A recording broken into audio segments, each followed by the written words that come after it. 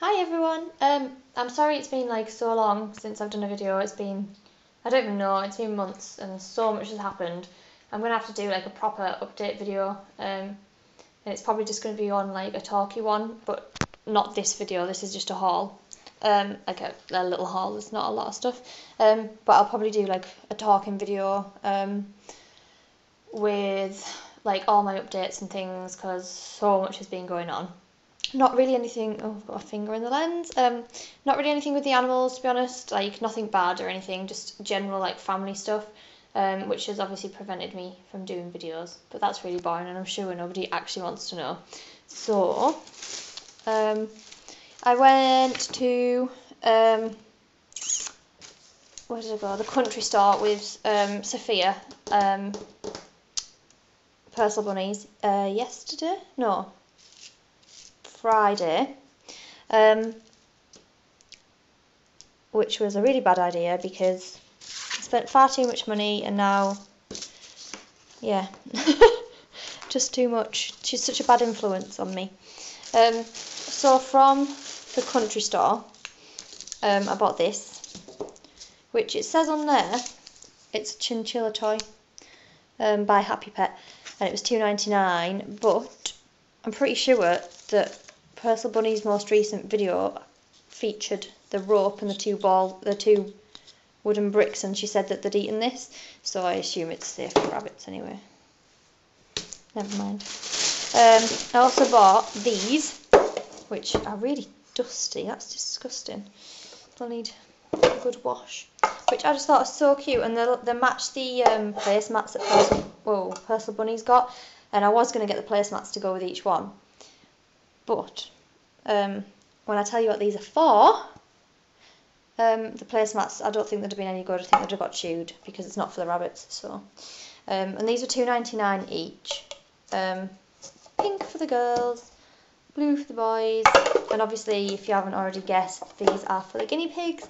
And I've got a massive update. If you haven't already seen it on Facebook, I've got a big update about the guinea pigs. So many adverts. What else did I get from country store? Oh, just the natural play ball by Nature First, or by Happy Pet. That was only $1.99. So that was for the rabbits, and just the balls for the guinea pigs. Then we went to feed them, and I got the Chill and Chew mat by Naturals, which is £2.49, which I think is pretty good actually, because I think I paid more for it when I got it off the internet. But I can't remember off the top of my head. I think I got it off Amazon last time, so I suppose that probably wasn't like the cheapest place. And I just got another food ball, which was £2.5.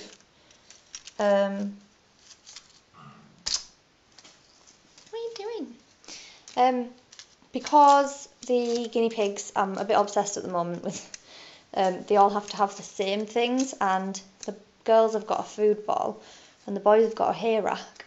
And they don't match. So this is for the boys, so they're going to have a food ball.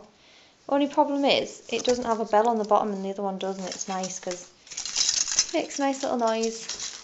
But that's just being picky. Anyway, yeah, so I just need a hay rack for the girls, and then I'm all sorted, symmetrical. And I'll show you in a minute what for. And then I just got the friendly ready grass, which looks funny this time. It's like, you can't really see. It's like really, not really dusty, but just really bitty. I don't know, it's just not as, it doesn't look as nice as the last bag, but it looks fuller than the last bag, which is weird. I don't know how much that was, to be honest. No, I think it was like £3 something, £3.25 or something like that. It was no more than £4, I know that. So yeah, so that lasts me ages. Like the last bag that I showed in a haul, which was probably I can't even remember. It was absolutely ages ago. That was like the first bag I'd ever bought of ready grass, and I've still got like some in the bottom, like about this much in the bottom. I very rarely give them it because they go out on the grass anyway, but especially when it's like rain like it is today, it's really bad weather and things, and I just think at least it's a bit like something else to sprinkle in there, like for them to like forage through and things. And then I got, you're not going to be able to see these very well because it's full of leaves, but I got another litter tray, quite a big blue one, well, like it's normal cat litter tray size, but the guinea pigs have like mini ones, because I was obsessed with the fact that they wouldn't be able to get in and out, even though that was completely ridiculous, and they can, but it's just easier because, well, it's a bit cosier and I can fill it with more hay, whereas the little ones are so shallow, I can't like completely fill it with hay. And because in the bed bit of the hutch, this is all I've got, there's no like hay on the floor, it's just what's in here. They do snuggle up in here, and I like to give them like a big thing to like hide in, and they've got one big one, I think, in the bed bit each. So yeah, and the theme is blue for boys, obviously, blue, and pink for girls. But I don't quite understand how that one was £3.25 and this one, under all these leaves somewhere, was £2.85, which is, they're exactly the same. Like, I don't understand. So I put that one inside that one, and I think I got both for £2.85 each, so that wasn't bad. And oh yeah, my leaves. Yeah, I went for a walk with the dogs today, when it was absolutely pouring down, and I had a really bad hangover because I went out last night. But I've stopped feeding them veg really. Like, they get a tiny bit of spring greens, the rabbits, and just a tiny bit of kale when I have it, and the odd like bit of carrot as a treat. But Max, I presume it was Max, but I don't know 100%, was actually like having a lot of like squidgy poos and things, and I couldn't really put my finger on which one it was. I assumed it was Max because they were quite big, and obviously he's like the biggest one. But I checked all the bums and everything, and there wasn't anything there, so it wasn't like, there was no signs pointing to which one it was, but I think it was probably Max. And I don't know, it must have been the veg, because they were getting like a plate of veg a day. So I just totally cut it out and just fed them more hay, and they only get like 4 little things of pellets between 3 rabbits on a tea time now, nothing else. So I thought I'm going to start foraging again and feed them a more natural diet so that they can still get some like fresh stuff. So I got some plantain,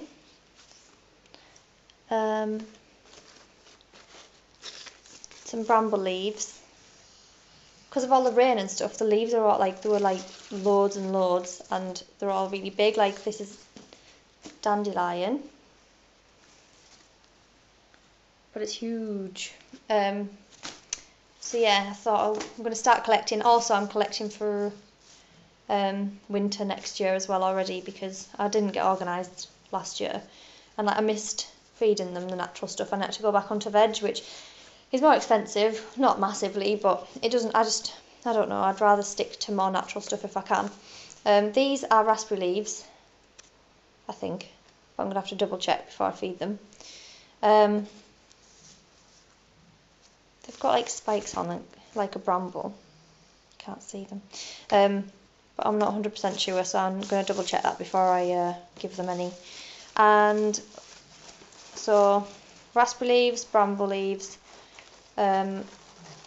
dandelions, and just some like quite young hawthorn, because I didn't take my clipper things with me, and last time I snapped a big branch off, I got a thorn in my knuckle, and it swelled right up and got infected, and I was like, I moaned about it for weeks, and I thought I've learnt my lesson there. So I just got like some young stuff that's like not even a twig yet, it's like a, I don't know, but I'm going to go back and get some like bigger branches for them to chew on when I remember to take the stuff. So yeah, and I also got a big sack of Megazorb as well, but obviously not really interesting to show you that.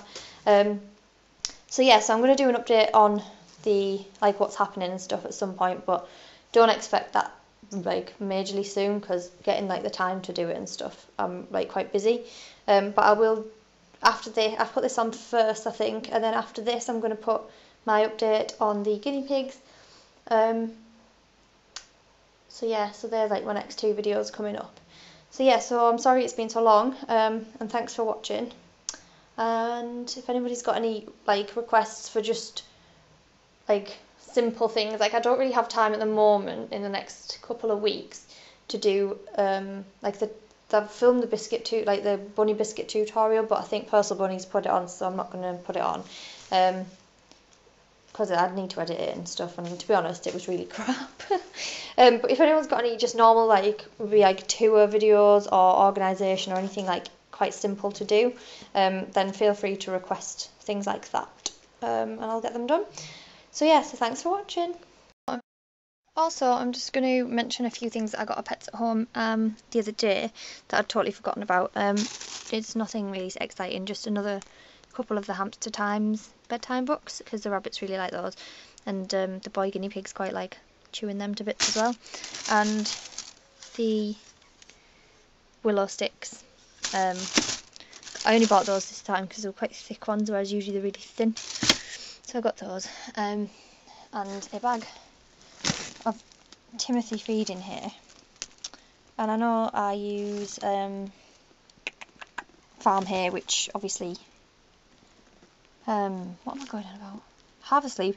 I use Farm Hay, which I get from where I keep my horse, and it's cheaper for me to do it in a big bale, but the guinea pigs don't really eat a lot of it. They don't eat enough of it, but they do eat, where is it? I don't know, mess. The Pets at Home, you know the one with carrot and apple like in it? It's like really finely chopped hay, not like the coarser stuff. And they eat a lot of that, like they eat a whole rack of that in like half a day. I fill the rack up twice a day now and it's gone. So they're eating a lot more, so I think even though it's a bit more expensive and I'm going to have to go out of my way to Pets at Home or to like the pet shops to buy like a bit fancier hay for the guinea pigs, if they eat it then it's definitely worth it. So yes, I've got that for them, and then